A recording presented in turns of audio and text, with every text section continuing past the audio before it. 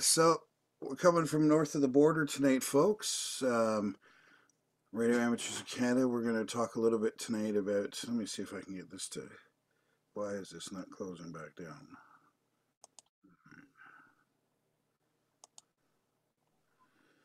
We'll look at Canadian emergency management systems and the auxiliary communication service. So, first of all, we'll take a quick look at Radio Amateurs of Canada so that you understand. And as Steve just alluded to, at one point in time in 1993, we were CRRL and CARF, two organizations that came together to form Radio Amateurs of Canada. We are the voice internationally and here in Canada for amateurs across the country, representing more than 70,000 amateur radio operators in Canada. However, our membership at this time is around, it's a little higher than 4,600 now. We're sitting about 5,000. Our organizational structure, we have two paid members that work for us. All the rest of us are volunteers. So whether we are executives or directors, we are all volunteers. So obviously sometimes getting some of this work done takes a little bit of time. Some days people want it to be done like yesterday, and unfortunately it comes about a week later. So that's a little bit about Radio Amateurs of Canada. Let's take a look now at the similarities and differences between Canada and the US and its emergency management systems. So first up, we'll look at the levels of emergency management response. And here you're going to notice that our response and your response are pretty close when it comes to local responses, community. We have regions here in some parts of Canada that are attached to major cities like the GTA. So we have York Region and Peel Region, but they're essentially counties. We have our provincial response. You have your state response. Where it changes is at our federal level. So at your federal level, you have a number of organizations that assist in emergency management, namely FEMA. We have Public Safety and Emergency Preparedness Canada. What just happened there? That's not the button. I'm getting there. There we go. All right. So just to start, before we get into the particulars about emergency management, what I'd like to do is I'd like to educate you a little bit about the density of Canada's population. Now, if you're looking at this, you'll see a little red line across that screen, and that represents 100 kilometers from the US border. It's not the border itself, it's 100 kilometers or 60 miles. So what you're going to find is the majority of our population actually falls within about 100 to 200 kilometers of the US border. There are some areas that spread further north, but for the most part, that is where all of our resources, all of our infrastructure, everything sort of builds, okay? So our communication systems, everything sort of follows that 100 kilometer to 200 kilometer line when it's, being set up and distributed across Canada. Now, the black area there, it does have communities up there. It's just not as populated as where you see these little white lines and colored lines further south. All right, so that we do have a number of northern communities in that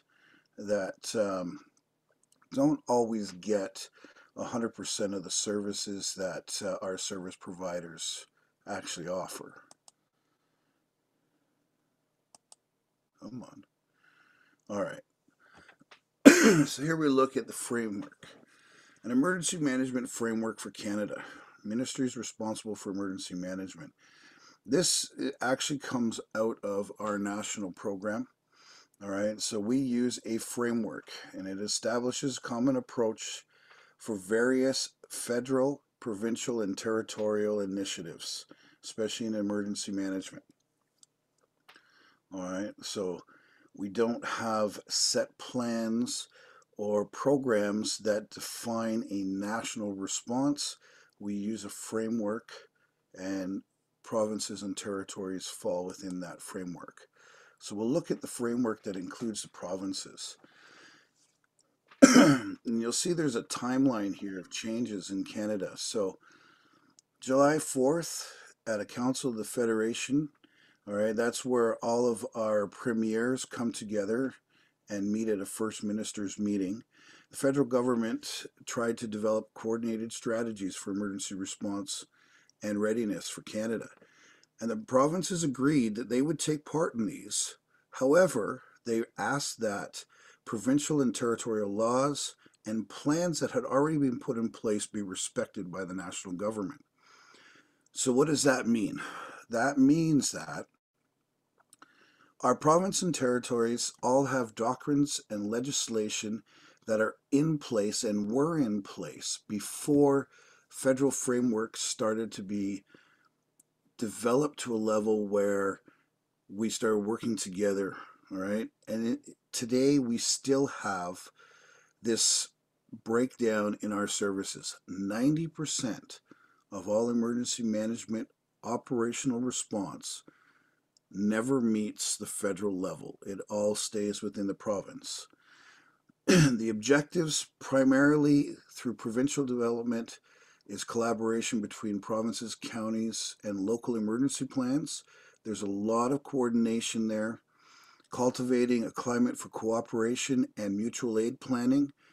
So a lot of what you guys see from your state level, your county levels, and that are pretty much the same thing that you'll see here in Canada. At our provincial levels and our territory levels, we look at best practices. We look at how agencies can work within agencies. But what it's also done is it's diversified emergency management in such a way where we have outside vendors almost that come in and they help to promote emergency management training, ideas, and philosophies. Vendors like the International Association of Emergency Management. Now, it was founded in the US and it is very active here in Canada. We have our own division up here in Canada, and it does provide services for members. You have to be a member of this organization. There's networking and professional development. There's training opportunities for certificates and that. So for managers that have been in the field for a long period of time and they want to upgrade or they want to have additional services, they are able to use programs like this that are accredited by provinces, by territories, to update their skills and be more inundated with the knowledge that they need for today's emergency management, I guess, playing field. Along with that, you'll find that there are partnership agencies, much the same as what you guys have in the States. We have groups like Team Rubicon. We have Salvation Army. You're familiar with the Red Cross. You might be familiar with some of these organizations. Some may be just in Canada.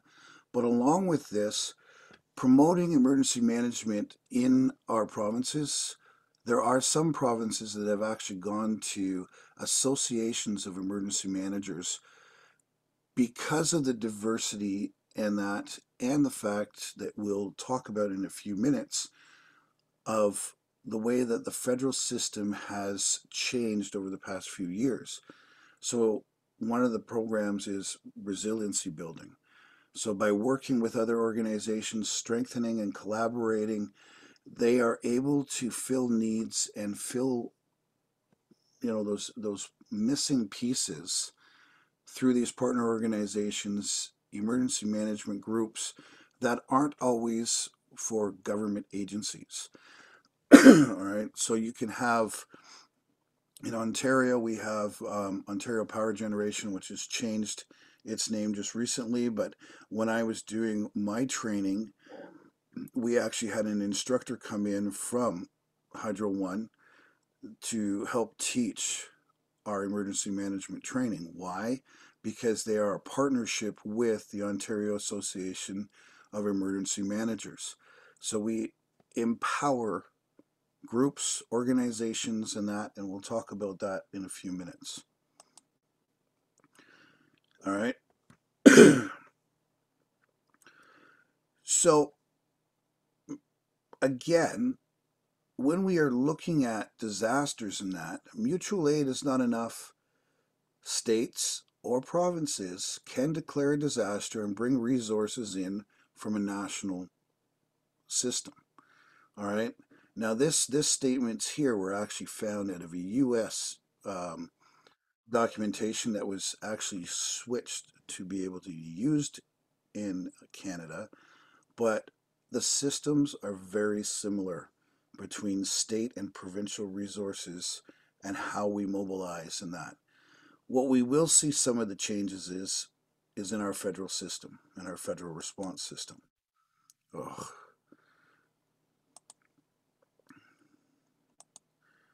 sorry guys.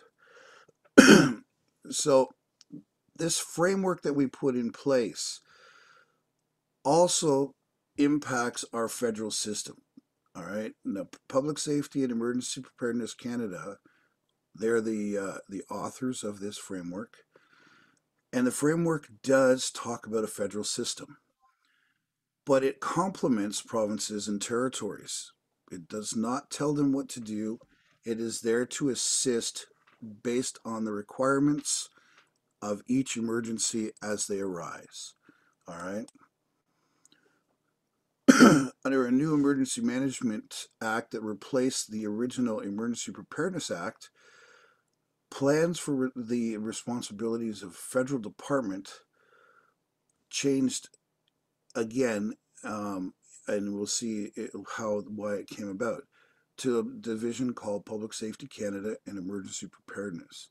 All right, or Public Safety and Emergency Preparedness. Sorry, we're so used to calling it Public Safety Canada up here, but it is in fact Canada's version of FEMA.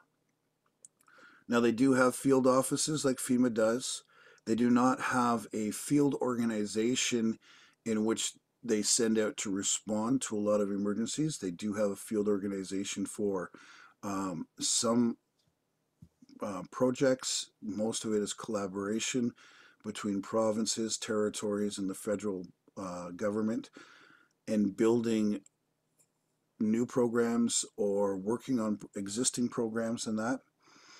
And you'll see here in the next part that prior to this development, most of our emergency preparedness was handled by the Department of National Defense. One major event changed the Canadian reorganization of federal government. And we all know this event. I'm sure everybody that remembers where they were, and it was 9/11. So part of this Department of Public Safety and Emergency Preparedness also looks at similar programs that your U.S. Department of Homeland Security does. Other than, as it says here, it does not patrol our waterways and that. The Emergency Management Act was passed in 2007, and it actually named the Ministry of Public Safety and Emergency Preparedness as the enforcer, who is responsible under the Act for many things, including conducting exercises and providing education and training related to emergency management. However, it also goes to say that ministers of the Crown, now, I know you guys don't have those terms, so let me explain that. We have ministries, you have departments. So we have federal ministries, we have provincial ministries. They all are representatives of what we once called the Crown. We don't use that too much anymore, but in all our official documentation, it's still a minister of the Crown and a ministry of the Crown. So what they've done is they've put onus on these ministries to prepare emergency plans and, respect of those at risk, maintain, test, implement plans, conduct exercises, training, in relationship to those plans.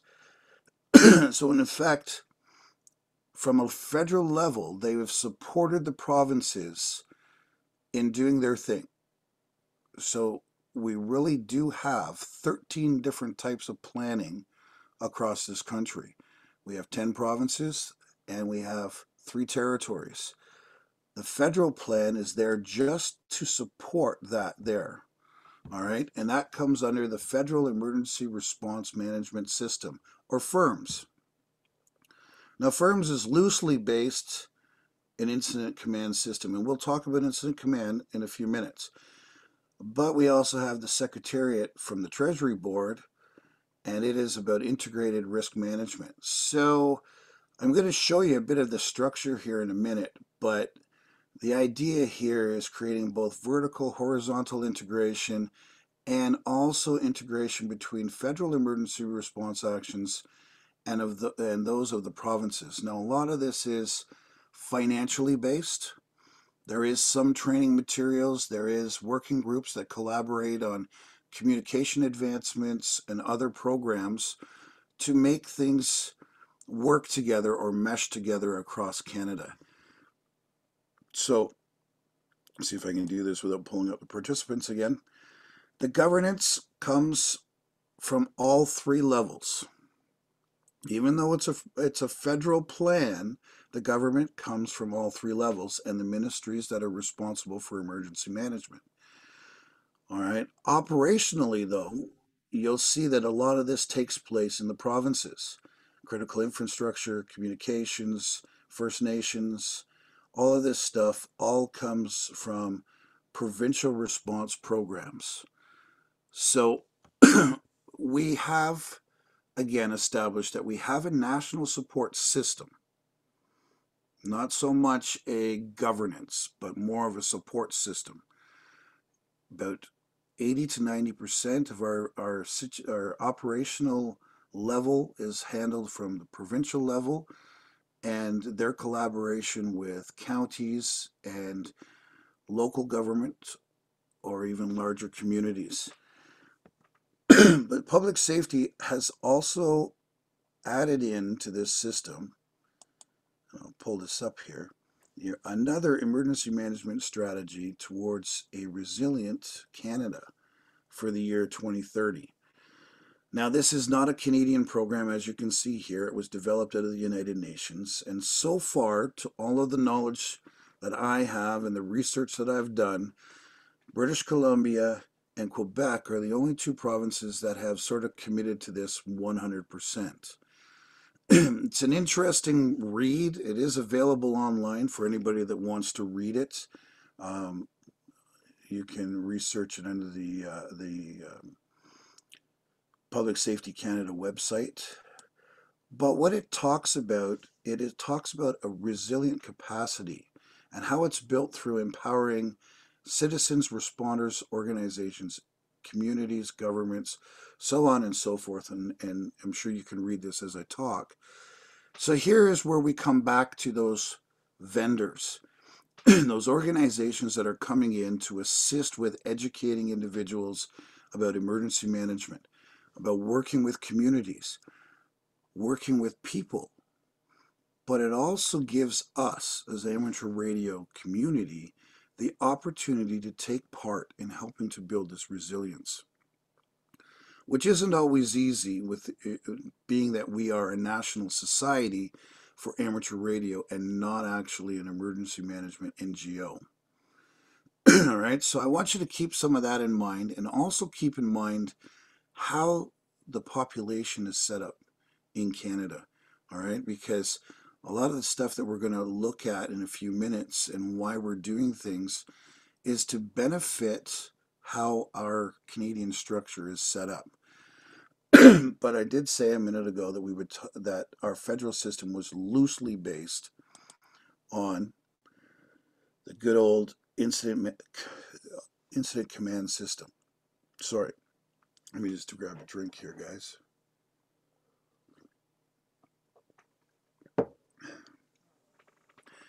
So emergency measures across Canada does have incident ICS. All right. However, it was introduced to Canada in British Columbia, mid 90s, as you see here. Later on in the 2000s, it was integrated by the Canadian Interagency Forest Fire Center. All right, so you see that there as the CIFFC. So Canada actually was sort of introduced to ICS much the same as the US was. All right, ICS came to be out of the California Firefighting Associations for forest management and that. So here it's fitting that in Canada, this is how it sort of came to be. Firefighters got on board with it, it worked for them, and they started to introduce ICS. However, unlike the US, we do not have a federal program like NIMS. All right, and we have seen NIMS talked about through the ACS programs. So that sort of leaves us open to, again, every province doing their own thing, every province having their own systems, their own laws, and everything else. And it kind of impacts us when it comes to management systems. So across Canada, we actually have two systems. ICS. Now, the ICS Canada webpage, you're more than welcome to go there and look it up. For those of you doing emergency management in the US, you'll recognize a lot of material because it's all out of your NIMS program. There are some documentation that has been changed for Canada. It is a group of individuals that work together collaborating on developing ICS across Canada.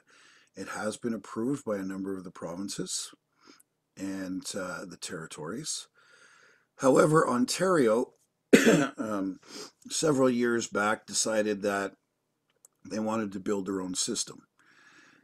So if you want to find out about the incident management system, you actually have to go to the Ontario Emergency Management Program.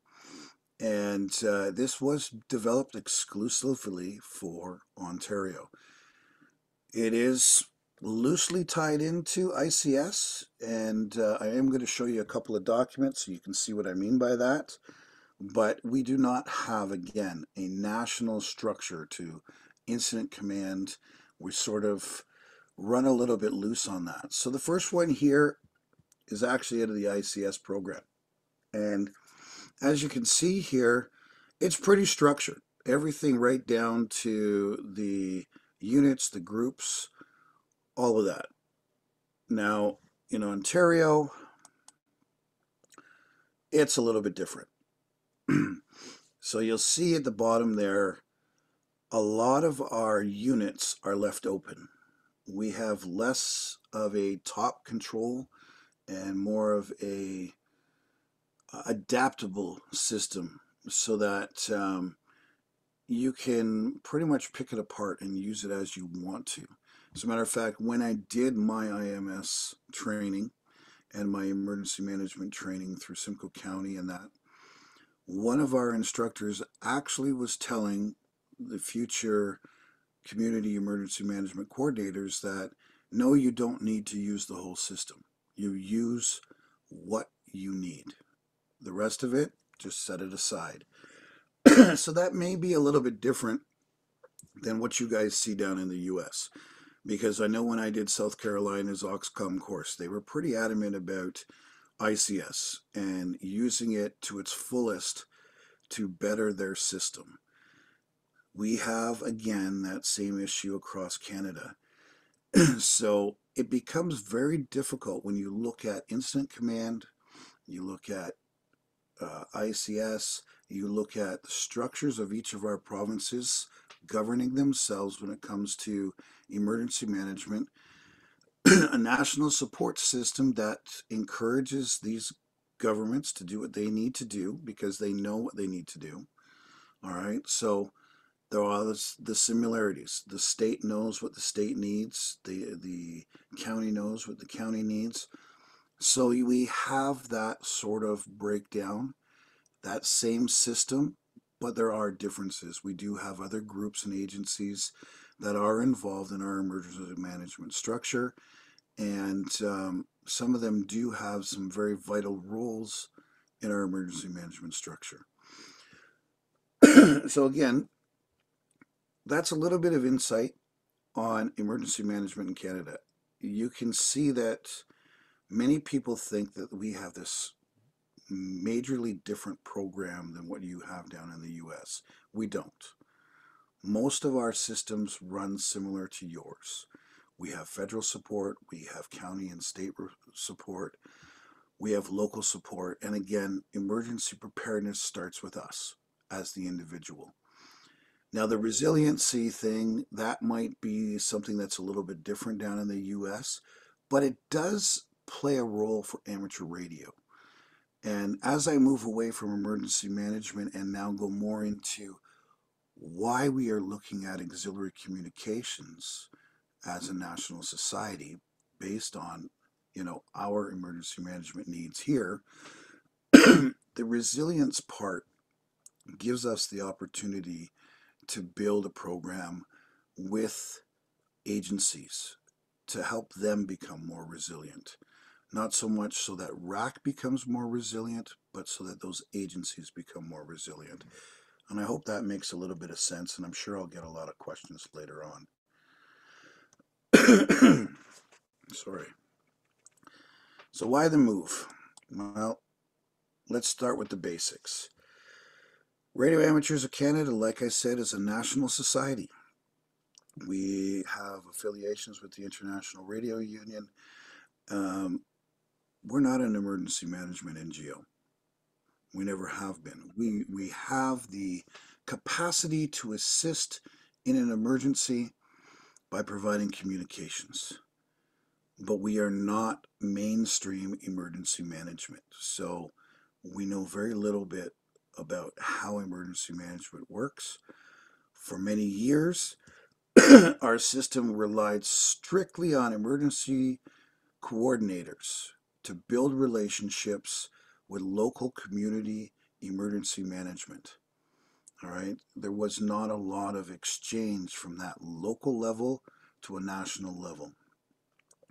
And through collaboration with the stakeholders in emergency management, we have learned, we have educated ourselves, and we're hoping to continue to learn to provide better services for, vendors, private NGOs, groups, whatever we have out there that may have communication systems or may not.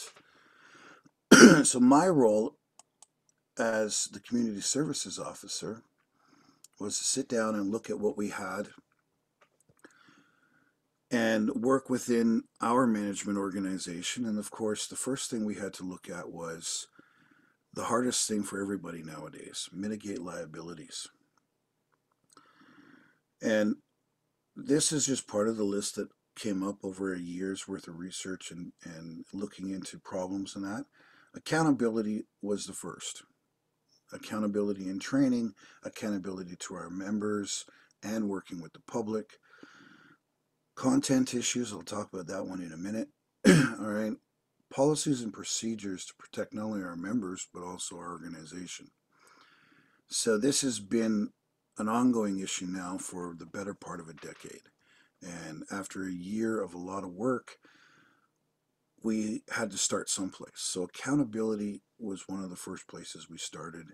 And accountability with emergency measures was a critical part of this development.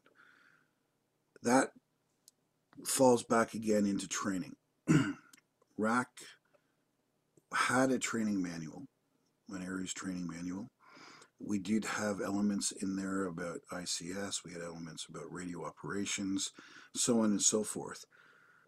But we didn't have the accountability when it came from an agency or an NGO directing us as to what they needed specifically.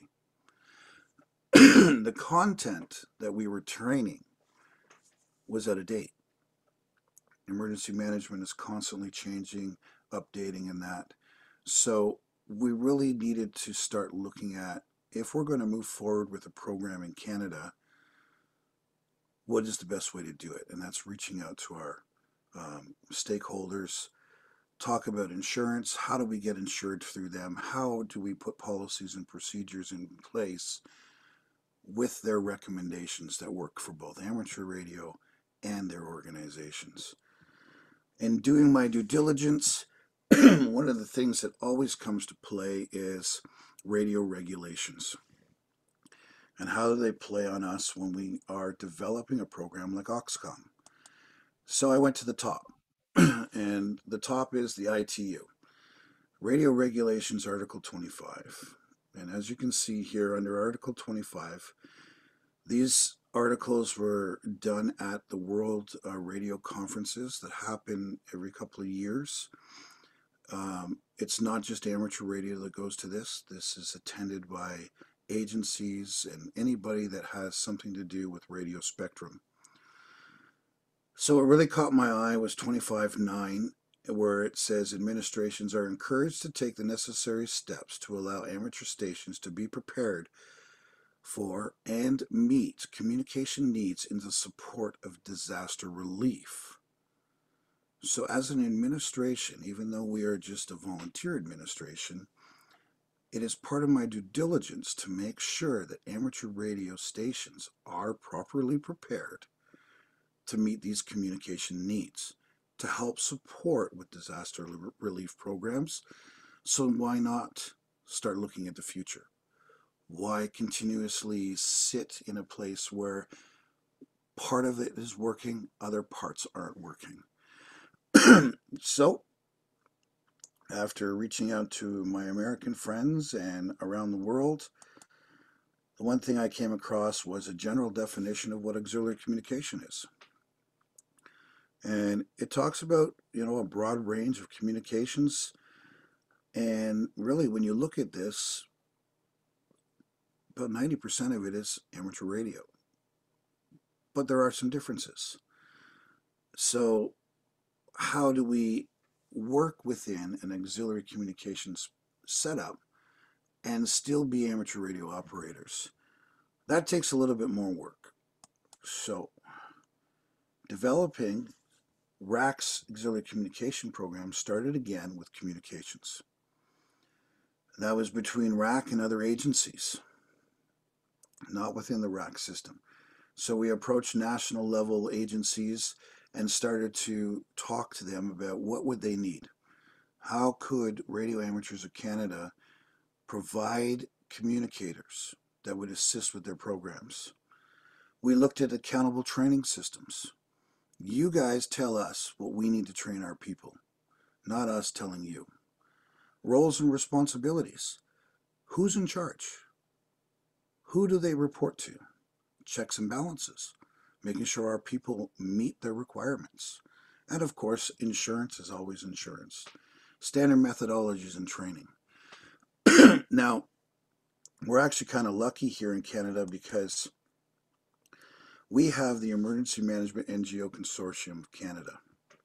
RAC is one of the founding members. It was formed in 2019. And as you can see, it enhances collaboration. It represents the member organizations in all manners of emergency management. And the idea is to cultivate a climate for cooperation, best practices, everything. So being a part of this organization has actually opened up a lot of doors when it came to finding out the information that we needed to move forward. And with talking with these organizations, they didn't want to buy into another radio service. They didn't want to look at the past where we've had issues, and I'm not going to get into a lot of those. What they needed, and what a lot of them came to me and said was, we need communicators. We need individuals that we can collectively bring into our organization and free up members of our team to do jobs that they're trained to do, while these individuals are able to do our communications, whether it be through their communication systems, amateur radio. Always having our toolbox will be an asset. but being able to qualify to work within somebody else's communications program is a bigger asset. So one of the things that came out of these talks was the biggest asset we have as amateur radio operators is our skill set. Whether it be our personal skill sets from what we've collected over the years, or our skills in operations of radio and other communications.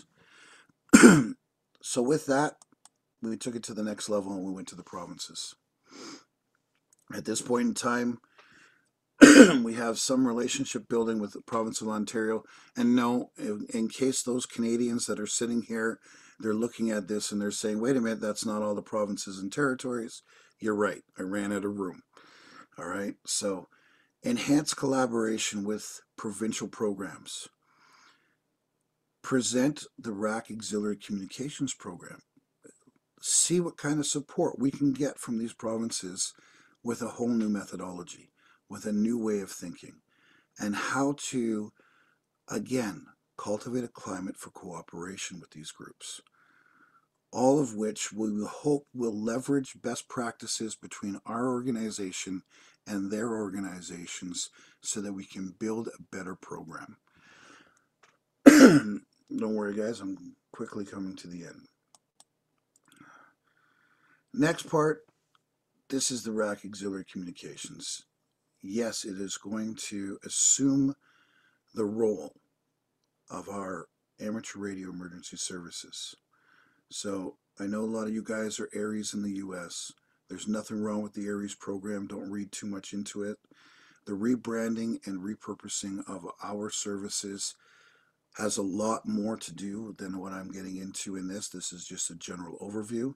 I will be doing a presentation in January in which we will be inviting all of our RAC affiliated clubs to see.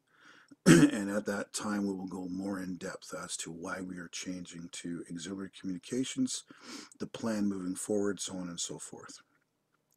But in essence, we are looking at a role that RAC becomes a training agency. We will take standards laid out to us by agencies and NGOs across the country, and we'll put it into a program so that our operators will meet a minimum standard and be able to adapt to both local obligations and, if they're called to, other areas or other places across the country, they will be able to assist. We are currently at stage 1 of our development, and this is an overview, so please don't read too much into this. It is not finalized, it's still in development, and nothing is in stone. We're looking at a auxiliary communications training plan and also communications operation plan at this level. So again, 3-tiered operational system, 3-tier training plan. Basic operations will be designed for non-deployable individuals, and I'll talk about that in a second. Fundamentals of emergency communications, or the OXCOM program that you have in the US. That program will be designed so that you will go through the steps and procedures to become qualified to be in the field and work for these outside agencies. The advanced communication, emergency communications and operations will be for additional services that we will be looking at later on down the road, including that of the rapid response team and our section disaster support groups. It'll also look at command and control structure for when we are not activated, but that is where we are at today.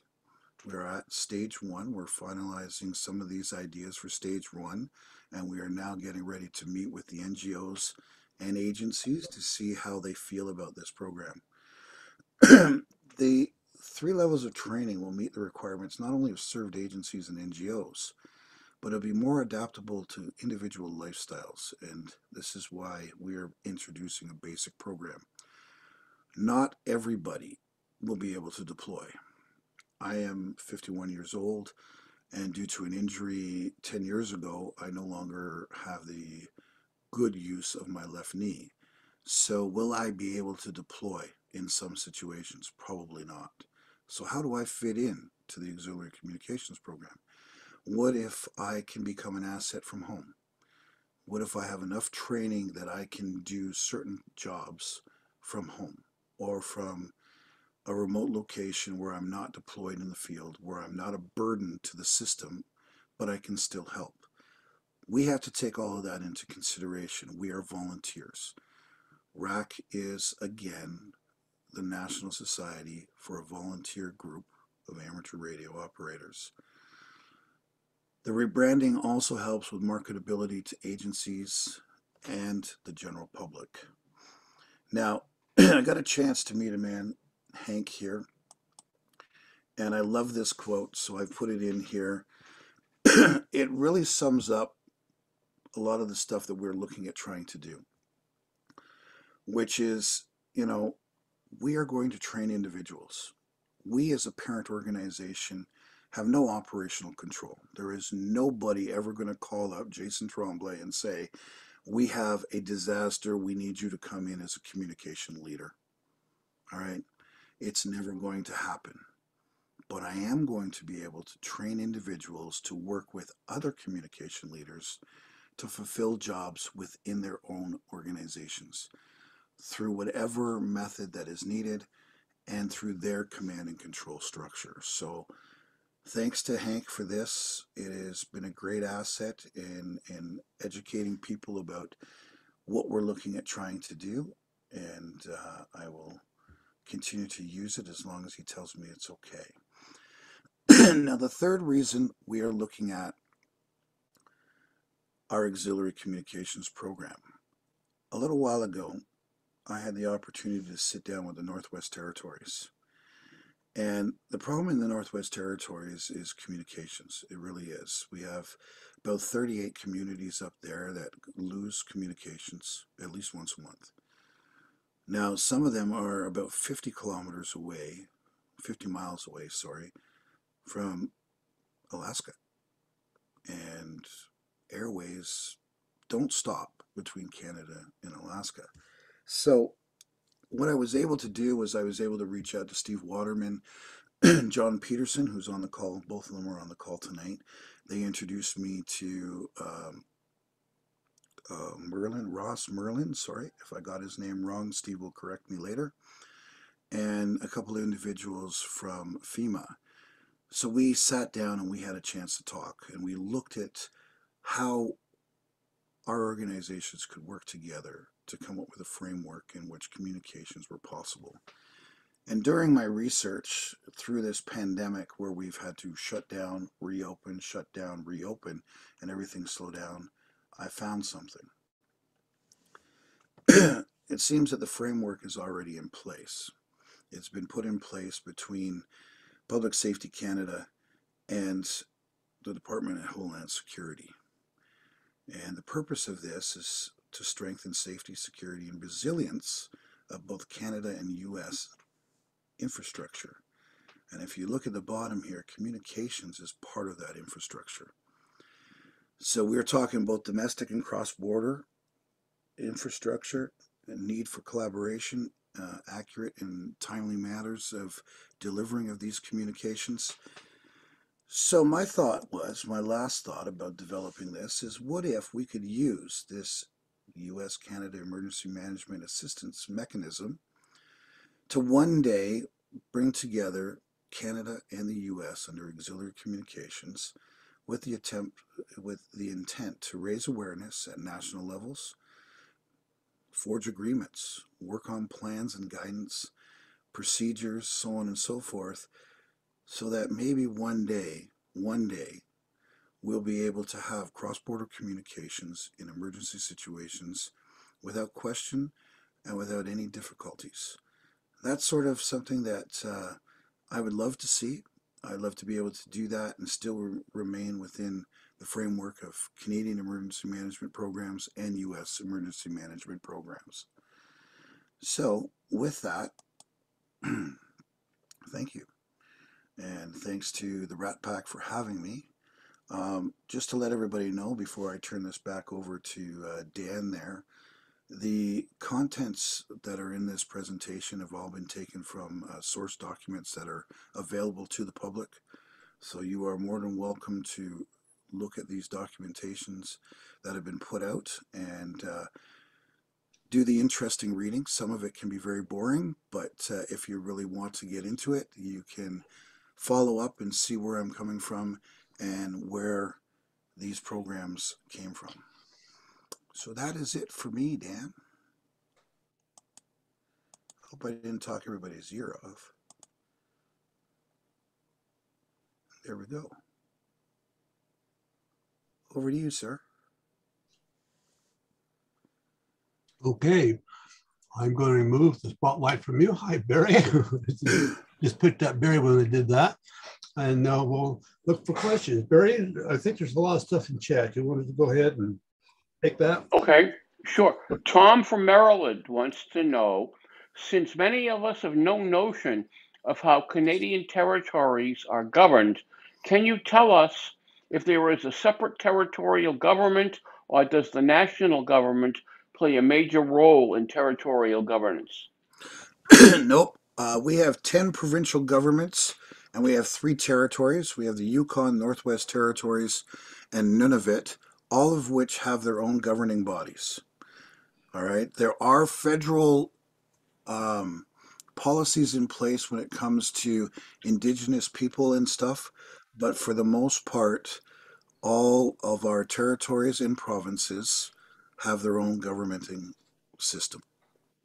I hope that helps. Okay. And he also wants to know, how are the Oxcom resources requested and who has the authority to dispatch Oxcom personnel to another jurisdiction? Well, at this point in time, we are only on stage 1 of our development. That is one of the stage 2 developments that we have not approached yet. We are still gaining support from NGOs and some governing bodies. So I'm hoping in another year or less, depending on the pandemic and shutdowns and everything else, I'll be able to give you a better answer on that. Sorry, I don't have that at this time. It's okay. You're starting from scratch. It's great. Anyone else in the chat? Or if you have any other questions, please raise your hand. I think you did a great job. Not too many questions, I guess. No, I just bored everybody to death. No, you did a pretty good presentation. You didn't have any questions to ask.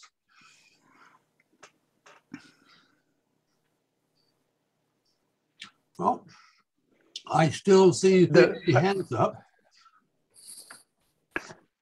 And all the questions have been answered in the chat.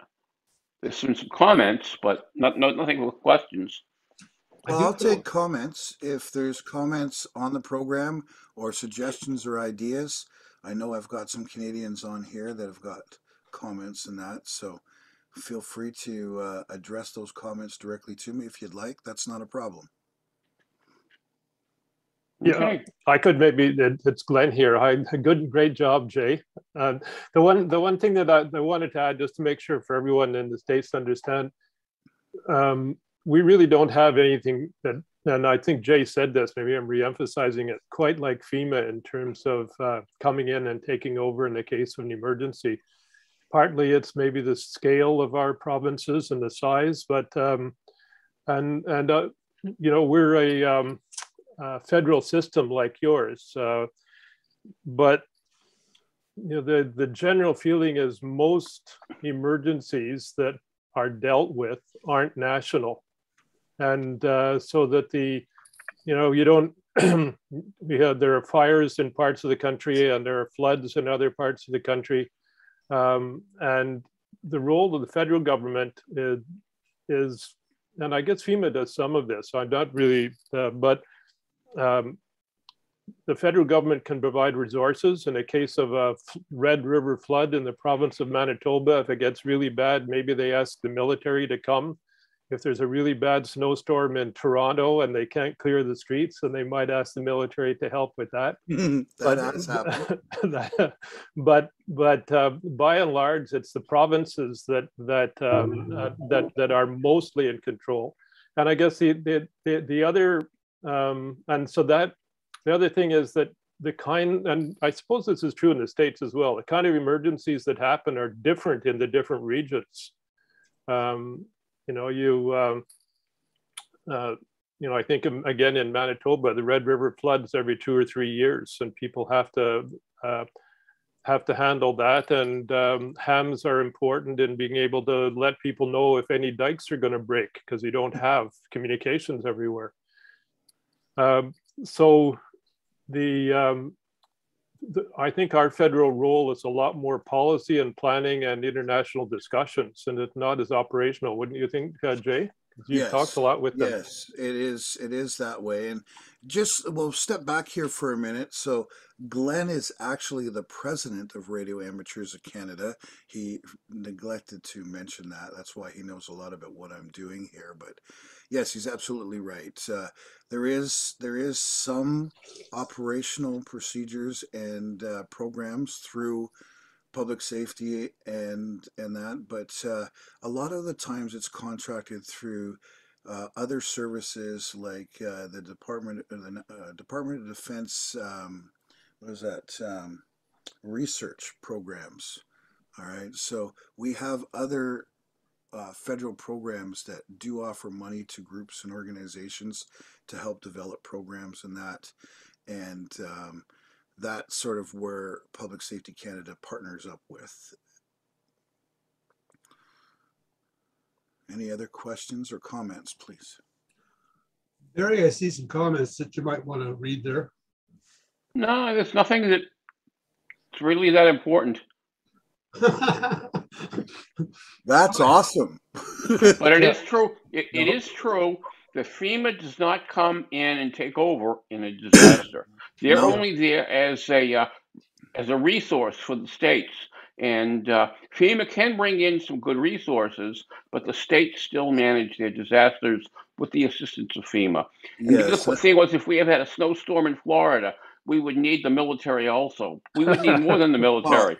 Well, you found that out. I guess the big difference, in fact, that really makes clear that the FEMA role is a lot like the federal role in Canada, with the difference that I don't think that our federal agency has resources that it can bring to play. Though they're more coordinating, and the resources may in fact come out of other federal departments. You know, the military is the easiest one, but there might be others, right? Jay, they don't have a bunch of people that you can fly in from that group the way FEMA does. Well, yes and no, because we've seen this through the pandemic this year, where we've been short on doctors and nurses, and which that is where public safety and emergency preparedness actually reached out to other provinces. Now, the pandemic has impacted all of us, so we know pretty much how that works. But when we do have shortages, and just recently a declaration from Alberta went into public safety and emergency preparedness because of the state that is going on with the pandemic there, requesting air ambulance and other medical support. So if they do not have people directly that can help, this is where this resiliency planning comes in, where they're able to have a pool of resources to reach out to, whether it be through the consortium of NGOs or it be through provincial or territorial agencies. It works a lot the same way that FEMA works. And I did have that in one of my slides, that even with the national support in the US, all right, the state or the local government or whoever's called in for that emergency support remains the same. They're in charge. All right, so it depends a lot on what agencies demand, counties demand, so on and so forth. So in general, this whole misunderstanding of the differences between Canada and the US, really there's not that many differences. Some changes in names, organizations. We have a single federal organization that sort of manages stuff, where you have Department of Homeland Security, you have FEMA, you have a number of other smaller organizations that assist. For the most part, Canada and the US's systems are very much the same. So interaction between the two can be done very easily. No, I wonder, in the U.S. system, would the other federal departments like have people who could help out in emergencies? You know, I think that That's more the Canadian model, right? Well, I think we've got Hank on here, and we also have John Peterson and Steve, who have ties with federal agencies. So maybe one of them can fill us in a little bit on what they see from their point of view and the work that they do. Um, is our system fairly similar to yours? Do your agencies like FEMA have pooled resources, or do they have people that are directly responsible to deploy? I bet you they all ran away. I can't see everybody, Dan. This is John. FEMA can draw resources from other federal entities rather quickly. When it's just things like hurricanes and stuff, that word goes out well ahead of landfall. In the case of an earthquake, there are already plans in place between the entities. So an activation only takes hours. So you are correct. FEMA does have interagency agreements, MOUs, whatever you want to call them, mutual aid, to all come to bear in a very short period of time. So again, very much the same as what we have here in Canada. So we're not all that different. I have a question. Absolutely. Yeah, the E3 VCG. Oh my goodness, my fault. So they know who you are because it's my name up there. Oh, yeah. Sorry about that. That's okay. It's my wife's computer, but anyway, I'm the new EC for Bruce County for ACS, and I'm going to. I received an email about you. Well, I'm pleased. I'm going to be going out shortly and talking to various fire chiefs and so forth around the area. I believe we have 8 different divisions, different municipal areas, each one with its own EC and theoretically EOC when there is a declared emergency here where those are stood up. And if I followed your presentation, the object of the exercise is to get feedback from them and find out what they need, and then use that as a basis for creating some kind of training program, and presumably what the needs are here in Bruce County might be different than the needs in Ottawa. Okay, so are we talking about a fairly localized, customized service that we will, as amateurs, be trying to provide to the served agencies? Yes, we will have our community response units, the same as the ARES program. All right, so that will be your local community response.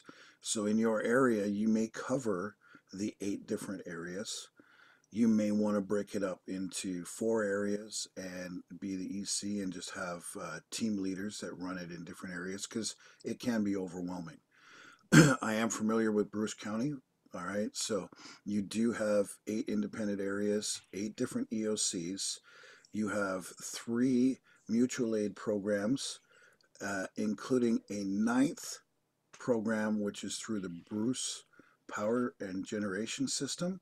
Right. All right. So that is an independent organization. It's a private vendor, but they have their own system as well.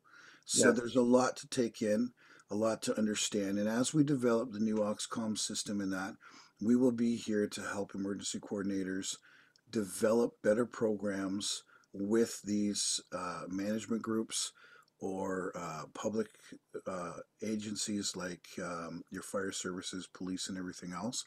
So if you are going out, it is research gathering right now. You want to find out what they need. And then if you need any further direction, your section manager for your area is Al Foley. He's out of the New Lowell area. If you're not able to get a hold of him, please feel free to send me an email. And yes, I do know every single one of the section managers across Canada and who represent what areas. So please go ahead. Okay, thank you very much. Oh, Okay. One from the chat. What is the rollout time for training ACS volunteers in Canada? We had hoped to be at rollout right now. So January, I will be doing the first public venue to reach out to our clubs and our affiliated clubs and any amateur radio operator across Canada that's interested in auxiliary communications. We haven't got a date yet for that because I have to book that through the RAC webinar system, and I'm hoping to have dates out for that in December. The Rat Pack will be getting that information. I've already talked to Dan about that. So because it will be a coast-to-coast program, we do try to start it a little bit earlier because we have a number of different time zones to take into consideration. But we will keep in touch with Dan. If it falls into one of your training nights, we'll include that in there. So as to a tentative rollout date, we are still looking at the spring of 2022 for stage 2 rollout, which would be the first of the training programs. We have an offshoot training program which is directed solely at WindLink. They've already developed the basic operational program, and I believe they're rolling it out now.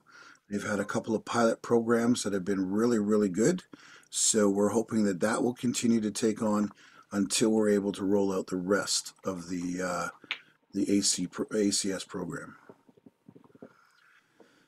I see a question here. Aren't your provinces a lot larger than most U.S. states? Yes and no.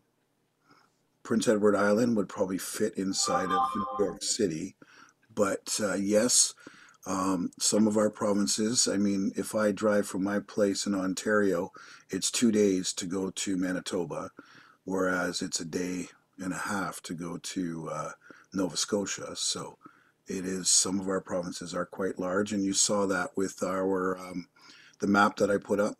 The density of our population is within 100 kilometers of your border, and that there is some really wide open spaces in Canada. IMAX system for sending active resources to other states. Yes, Canada does have an interoperability plan. It is not with every single province, however. It is done mainly through Federal Reserve for personnel and all that. There are a couple of provinces, and that's more so in the East Coast, that do have coordinated programs for rolling out personnel if needed.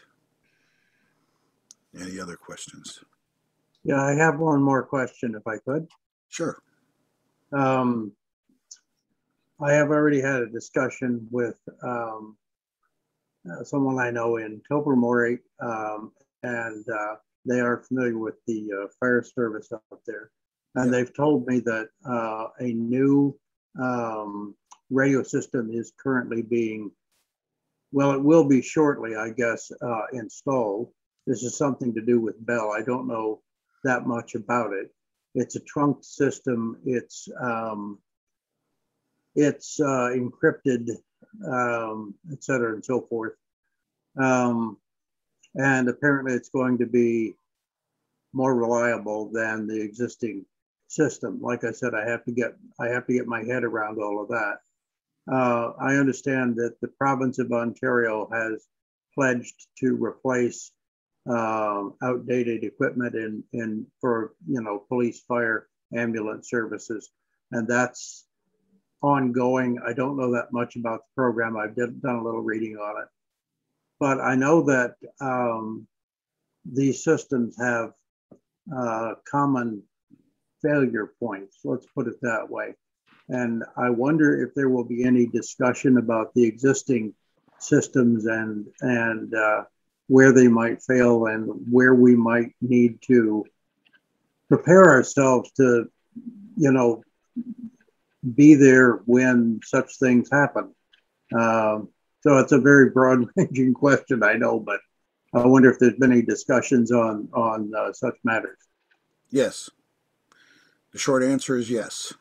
Okay. However, due to the nature of the conversations, that is something best handled on the Canadian side of the border, and I'd be more than willing to return an email and set up a meeting with you to discuss those. These programs are in effect already in Western Canada. We have had issues in Ottawa with the Bellnet system, but for the most part, there are very good feedback points that you can get a hold of, and I can help you get a hold of that information. However, you do need to understand that this is part of the Canadian version of FirstNet. So there are a lot of differences, and it is an education, but you can find information at Public Safety Canada Okay. about the program. It came about 10 years ago, and it is still in play today. Yeah. So there is a lot of information there. I Okay. asked the question mainly because, as I mentioned, I'm going to be going out talking to fire chiefs and whatnot. And I would like to not sound like an idiot if I'm talking about something and I have no idea what actually exists, how it works, et cetera, and so forth. So getting up to speed on that, on those things, it also will help me to better understand the needs of the people that I'm talking to. Well, I'll tell you this. If you want to reach out to me before you go meet any of the fire chiefs, please do so. And I'll put you in contact with somebody in that area, especially if you're going to start from Tobermory. That may help you get in that door a little bit easier. Okay. All right. Thank you much. Now, I saw a question here.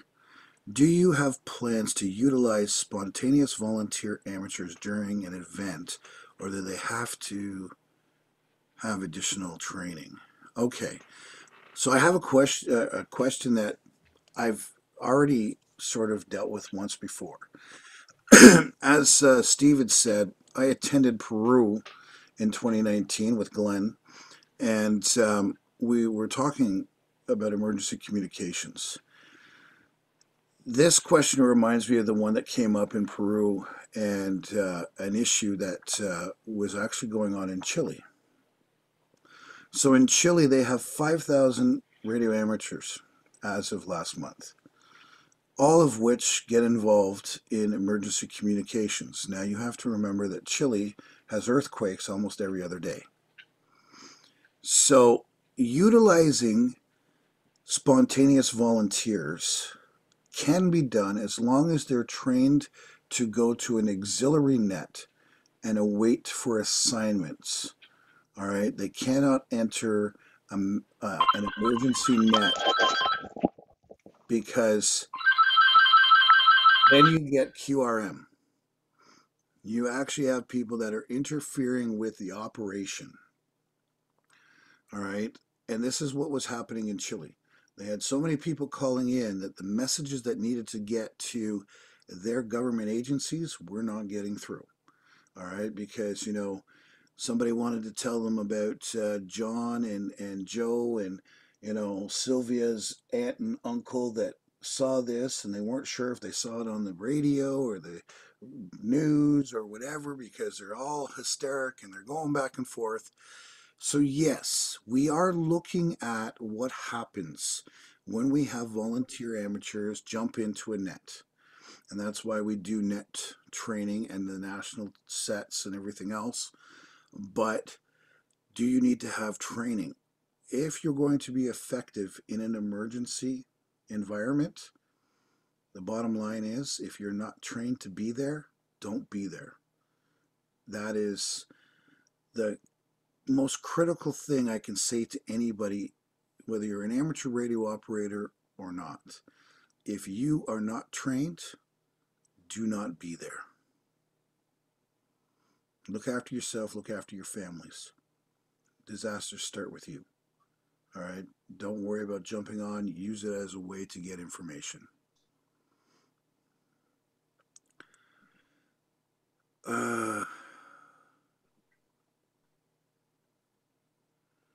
What The heck is that?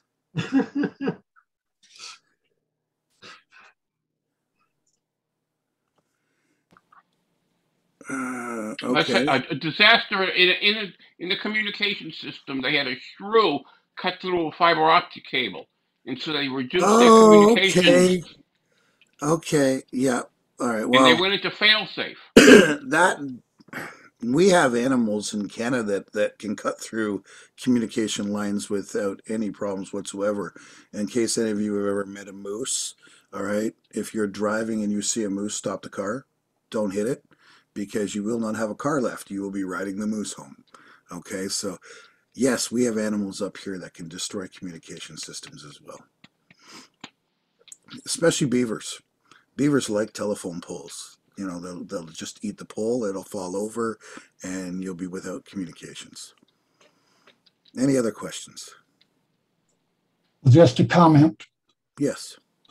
The point was that without good planning around redundancy, as somebody brought up earlier, you're going to have those single points that will really tear things apart. So, you know, you need to have a system very similar to the old McCullough fire alarms that major cities had, where every wire had to leave the building in two different directions, and every post had to be served from two different directions, and they could signal by ground return. And the computer gurus don't understand that. Well, yes and no. Many of the systems do have redundant relays that are built into it, but that's sort of another talk on the modernization of communications.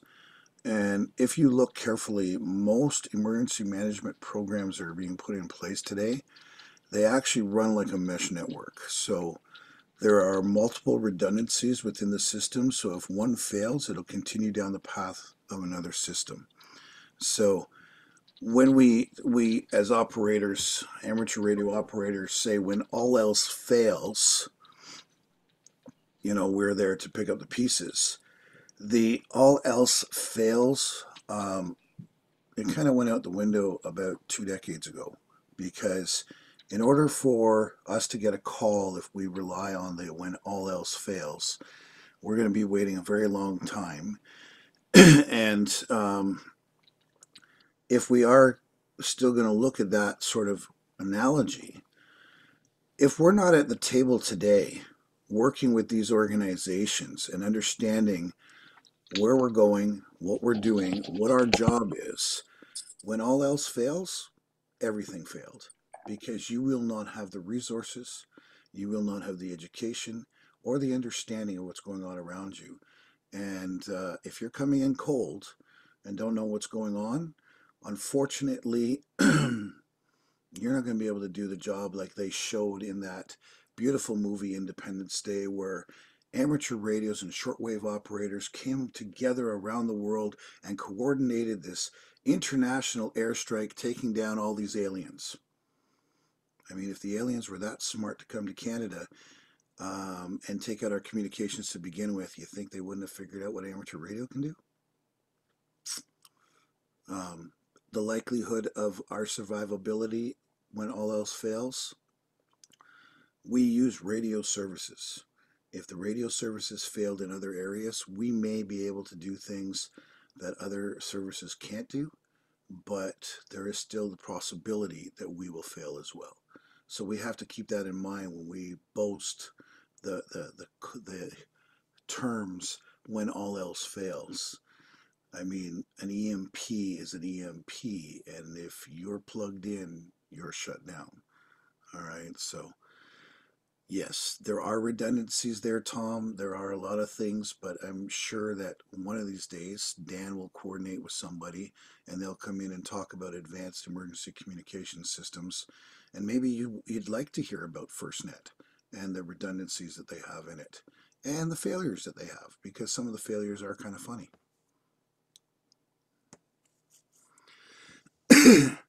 Any other questions?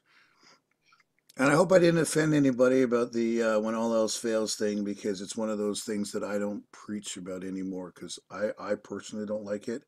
But if I offended anybody, I apologize. This is why we have this open. We're welcome, be polite and courteous, but you're welcome to speak your mind, and that's what this is about. This has been really good. I really appreciate this. I might point out something real quick. Our scheduling now is up through, pretty much through December, going into next year. We want to accommodate you guys. We want to accommodate you guys. The people here in the States is doing Oxon and Ecom and all that. So let us know ahead of time if you would like to do something for you, and we can see how we can juggle things around to make that happen. Just don't say, hey, we'd like to be on next Thursday. That might be a rough one to pull off. But let us know ahead of time, and we'll go from there. Not a problem. Okay, Tom's got... That was a fantastic presentation. It was. It is. I think there's a hand that went up there. I don't know whose because I can't see. That's Tom. Okay. Tom, go ahead. I just wanted to say that I've never liked that slogan, and I think it's insulting to emergency managers and professional responders, and I'm allergic to using it. I'm not condemning whoever invented it. It's a great morale booster, but in the wrong direction. It's too ego stroking and not enough humility. My personal opinion. Thank you, Tom. All right. There's I think we another can wrap one. this up, Dan. We got one more raised hand there. Okay, Dan, the other Dan from California. AJ, you did a spectacularly good job the whole time. Dan, unfortunately, you muted yourself as you were going through there. Yep. I got the whole time, and then you went boop. Sorry. The fact that 90% of Canada's population is within 100 kilometers or miles of the border with the U.S. left me thinking, what's the status of communications with the other 10%? And I imagine that a lot of that are Native Americans and resource exploitation companies or resource, developers. And just where do they fit into the plans for you? First of all, how widespread is amateur radio in that remaining 10% that is, I don't know, something more than 90% of the landmass? Well, in Northern Ontario, we actually have, I believe it's 15 different groups in that section, and they are very well spread out throughout that section, all of which have very good programs set up with their local communities in that. There are infrastructure programs in place, and of course we've all heard of Starlink, so there are things that are developing for our northern programs. Bell Canada also has a linking system that they're using, so does Rogers and that. But one of the reasons why we were brought into the Northwest Territories, which is really up there, was because of those communication failures. Because they basically have one line in, one line out. And when those communities lose that line, they are without communication, sometimes for an entire weekend, sometimes a week. So this is why we were working with them, and unfortunately, due to the pandemic, we had to slow things down. There are other programs that I am working on to help those communities to coordinate community effort with auxiliary communications. However, I didn't bring that into a lot of play tonight because this was more about introducing you to some of our emergency management and where we're going with a little bit of the auxiliary communications. But yes, unfortunately, my role does mean that I have to do my due diligence sometimes, look into demographics and where people are. I am working with a group out of northern British Columbia, and it's a very unique situation because on one side of them is a mountain, the other side of them is a mountain, and there's two valleys that they can sort of get communications through, and there's 6 fire units that are requesting communications. Now, I don't know about you guys, but getting a helicopter to fly up on top of a mountain gets very, very expensive, especially for amateur radio. So there are very unique situations in Canada that have to be looked at specifically for those areas. And we are going to be working with groups to be able to develop programs. Our WinLink team is already working within certain parameters of how to deploy WinLink across Canada, and they've already come up with a lot of different questions. I think they probably come up with more questions than what we thought we had to start with, and they're doing a great job, but it does not happen overnight. There are so many different circumstances across Canada for communications. It's an ongoing program. So nothing's written in stone here. It's all fluid, and I don't think it'll ever be quite written in stone. It'll all be something that we can adjust as we need. Thank you for the question. Hope that answers. Yeah, quite well. Thank you.